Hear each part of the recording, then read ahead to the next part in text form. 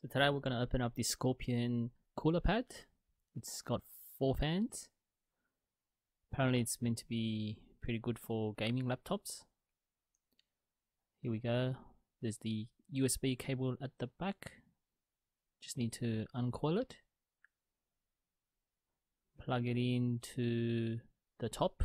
There are 2 USB ports. Just there, 2 USB ports, and there's some knobs where you can change the speed of the fans. Plug the other end into your computer or laptop,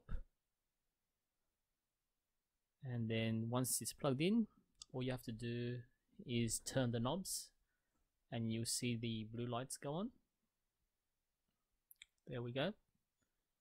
The fans are spinning, so there's 4 fans. Here there's an option to also turn on the logo, the blue logo. So if you turn the knob, you can increase the speed.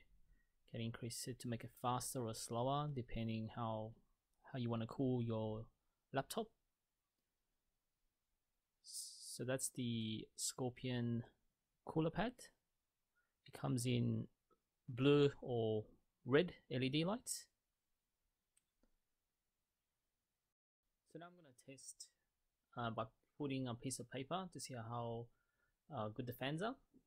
As you can see right now, I've put this piece of paper and it's not really doing much. You can feel a little bit of wind from the fan, slight breeze, but there's not much. But here we go. So the problem was the laptop pad needs to be sort of at an angle.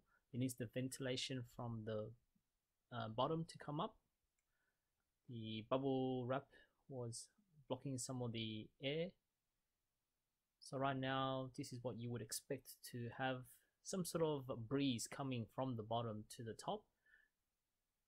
At the back, there's also some little feet that you can clip out, and that would angle the cooling pad so that when you put your laptop, there's also some little clips at the front of the cooling pad so that you can rest your laptop at that angle.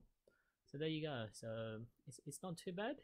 The cooler pad cooled a little bit of the laptop, and it helps.